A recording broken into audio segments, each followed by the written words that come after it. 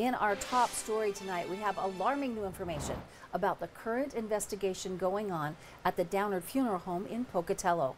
Local News 8 reporter Cole Sams has more. On Friday, investigators completed their search warrant of the Downard Funeral Home, and what they found was quite disturbing. During their search, detectives found bodies in varying states of decomposition, as well as several human fetuses.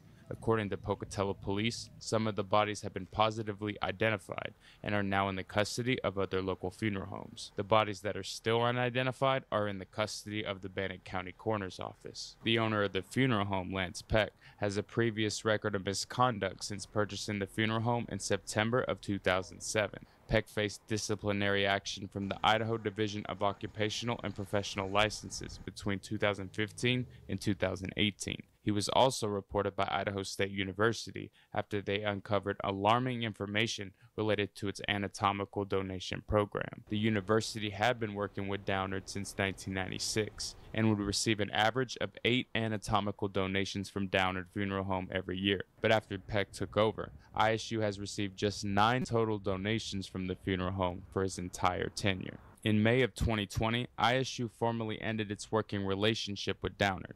When Idaho State began working with the Wilkes Funeral Home in Chubbuck, the university notified all individuals who had filed an intent to donate form of the change in funeral homes. The university then discovered that some families believed the remains of their deceased loved ones had already been donated to Idaho State through the Downard Funeral Home, but the university had no record of receiving the donations. It is unknown where those bodies are.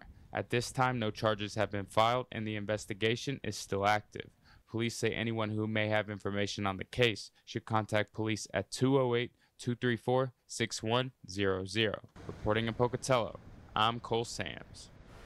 Now, because of the sensitive nature of this investigation, Pocatello Police Chief Roger Shai has released the following statement.